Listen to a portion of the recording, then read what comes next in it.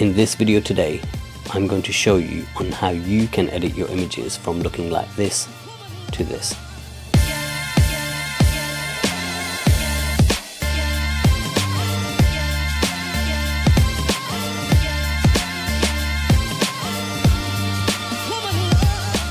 Hi guys, my name is Gaurav and I'm a travel and wedding photographer based in Birmingham, England. Recently I've been getting quite a few questions on how I edit or process my photos and what sort of filters I use, specifically my travel photos. So I thought I'll go ahead and make a video tutorial about it. Before we continue any further guys, be sure to hit the like and subscribe button so that other people can benefit from this type of information. So a bit about the shooting process and thinking behind this particular image. This is now the edited version and it wasn't the only image I captured during the process. As you can see, there were actually 4. Whenever possible, I aim to capture as many frames without being a nuisance to the subject or anyone around me. This is very important. You need to take that into consideration every time you take photos, especially when you're in another country. If you have a look at the first frame, for example, and let me just make the background dark so you can see this. You can see that it was captured at 7:23 in the morning in 50 seconds, and the last frame was captured at 7:23 and 56 seconds. So within 6 seconds I was able to capture 4 frames. Could I have taken more? Sure, considering the camera I was using at the time was a Nikon D750, which can shoot I think up to 6.5 frames per second or something like that. So why didn't I keep my finger on the trigger? It was intentional. It allowed me to recompose and in many cases for my subject to change their expression. If I sat there for a minute or two and kept shooting, then I can guarantee you he wouldn't be smiling. Instead, I chose to spend the rest of my time I had left to genuinely show interest and interact with them. You can even go ahead and show them the photos from the back of your camera. Even after backing up my photos, I generally don't delete them from my memory cards, especially when I'm traveling. The memory cards these days can store so much that you never actually need to delete them. Plus it's an extra backup if anything was to happen to your hard drive. There's one trick I use is that I show my subject photos from another city. So for example, in this case I just had to press forward on my camera and I had access to my photos from the start of my trip, which was Delhi. If you show someone photos of other people you have captured, then they are more open to letting you capture theirs, if that makes sense. In India, however, that's never an issue. People love having their photos taken, which is why I love the place. Let me just change the background back to white again. The reason why I do this is because if the background's black, you automatically underexpose your images. They appear a lot brighter on a black background, so look at this. So what am I doing here? Let me just go ahead and reset this. Why is this image so dark? It's because I aim to retain the details in the highlights. This bit here. Had I exposed for his face, then I would have lost all the details in the highlights, which is very difficult to recover, even if you're shooting raw in a lot of the cases. Whereas underexposed areas, I know I can recover in post-processing. If I just move the exposure slider up, you can see his face is good, but the highlights are blown out. Now, had I taken the image originally like this, it would have been very difficult to recover the highlights. Let's just go and reset that. With regards to the editing style, I initially started off trying to replicate the Kodachrome film stock. For those of you who aren't familiar with Kodachrome, you will instantly recognize this image from one of my all-time favorite photographers, Steve McCurry. It's called the Afghan Girl. I love everything about this image. Just look at it. The colors are just phenomenal. Because Kodachrome was decommissioned around the year 2006, I think, due to complications with its developing process, we no longer have access to it. After years and years of experimenting, I was able to develop a style not exactly like Kodachrome, but something I was satisfied with and can use on many of my travel photos. Now, a bit of a disclaimer. This isn't a one-size-fits-all, just like every other preset, to be honest. You will still need to make slight adjustments to suit your lighting conditions. just to quickly go over some of the specifications before we begin editing. So what gear did I use to capture this? I use a Nikon D750 with the 24 to 70mm f2.8 lens. This particular shot was captured at ISO 640 29mm focal length at 1/60th of a second. With that said, let's crack on with the editing. Let's just reset this again. Alright, so to start off with, I'd like to change my color profile from Adobe Color to Adobe Standard. So let's go ahead and do that. And you can see it's kind of recovered a little bit more of the details. So I'm just going to run through this very quickly and you guys can follow along. For the temperature, I'm going to input a value of 4194, and then for tint we're going to go -23. Exposure is going to be around 0.46, well not around, exactly 0.46, and contrast is going to be -16. Highlights -52, shadows +87, whites -63, and blacks, we're going to leave the blacks alone. Moving on to vibrance, it's going to be -10, and then saturation -36. And then moving on to the curves adjustments, the tone curves, we're going to click on this here, the point curves, so we can add points in. This first point here, we're just going to click anywhere on the line, and we're going to input a value of 55 and the output value of 61. Second point, we're going to input a value of 186 and then the output to 178. And then finally the third point here, we're going to input a value of 253 and an output value of 229.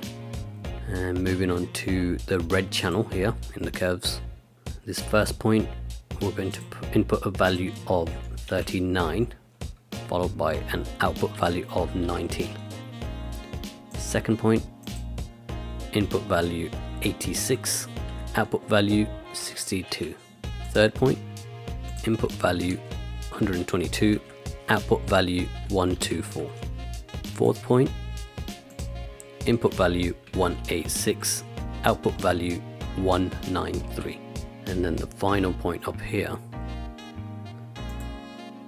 we're going to set the input value of 255 and then the output value 250. Let's go to the green channel. The input value for this is going to be, the first point is going to be 41, output value is going to be 20.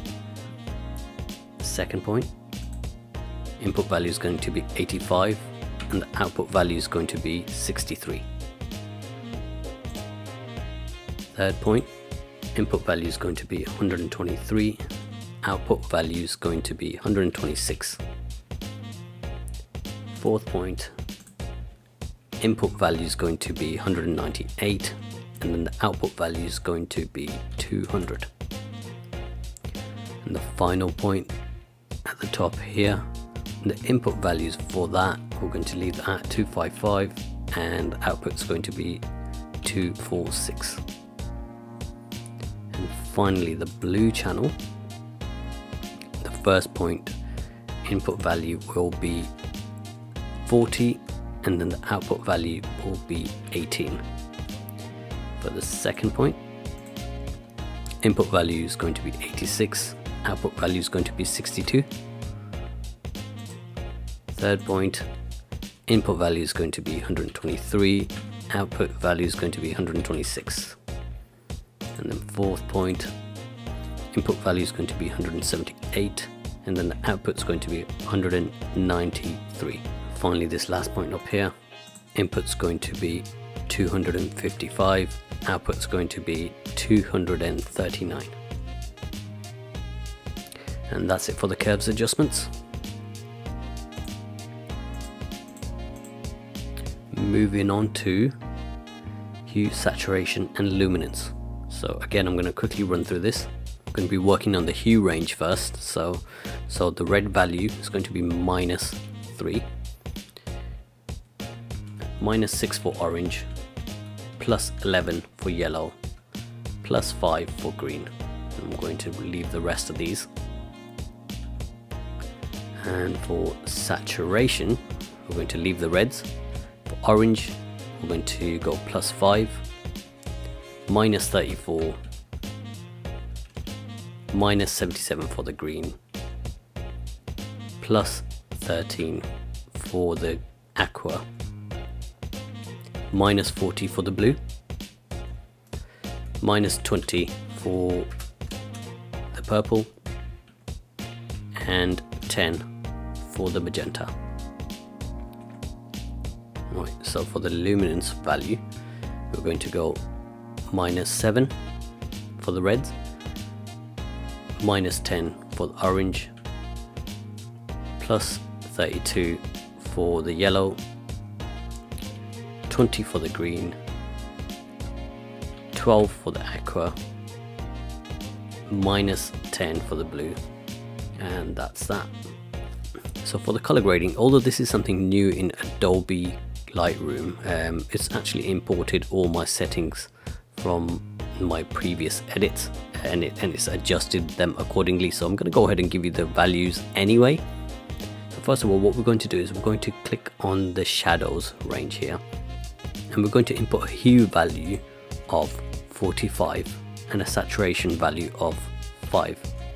And what we're also going to do is we're going to increase the blending to 100%. We're not going to do anything to the midtones. The highlights we're going to adjust. So for the highlights, we're going to set the hue value of 202 and the saturation value of 16. And that's it for the color grading tab. Last but not least, the calibration values. So here we're going to click into the shadows value box, and we're going to increase the tint by +3.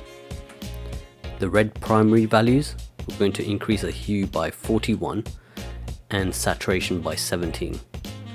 The green primary we're going to increase by 33 and saturation by -2. Finally, the blue primary we're going to decrease by -30 and increase the saturation value by 40. And there we have it. Now I know it doesn't look exactly like the final edit. It's because I applied a radial filter. So let's just go ahead and do that. I didn't go too crazy on this one, and just applied it right about here. I increased the exposure. I think it was about 1.1. Let's have a look. Yeah, that's about right. And then I increased the shadows as well, about 25, 28, 24. That'll do. Let's have a look at that. And what I also did was I got the adjustment brush and I put in a value of around 30, I think it was, and I went and brushed in all the dark areas, not to completely expose them, but not to leave them in the dark so much. And finally, let's go ahead and apply a crop to this image.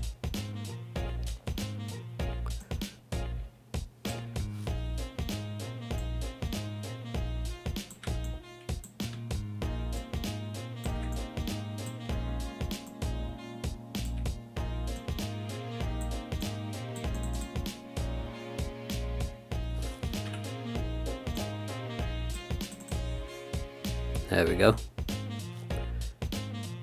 And that's how we went from something like this to this. Now obviously it wasn't that straightforward. I didn't go and put in a bunch of numbers just to get it to look like this. It does take a bit of trial and error. So when you do go ahead and input these numbers on your image, it's not going to exactly look like this. You will still need to adjust some of the values here just to make sure. So for example, you may not need to push the shadows out a lot. I had to for this image for obvious reasons. Again, this is the stuff that's worked for me. I'm not saying this is the right or this is the wrong way of doing things. I'm sure everybody has their own way of processing images, but this is what's worked for me. Be sure to hit the like and subscribe button, guys, if you think yourself or anybody else would benefit from this sort of information. What that does is the YouTube algorithm will help promote this video so you can reach more people so that they can benefit from this knowledge. Also, what that does is it helps me identify what type of content you guys like, so I can make more of these videos going forward. Also, be sure to check out my Instagram profile, guys. I have many more images just like this one, and just drop me a comment below if you want to see the editing process behind any of my other images. Thanks again for sticking around until the end, and I shall see you for the next one.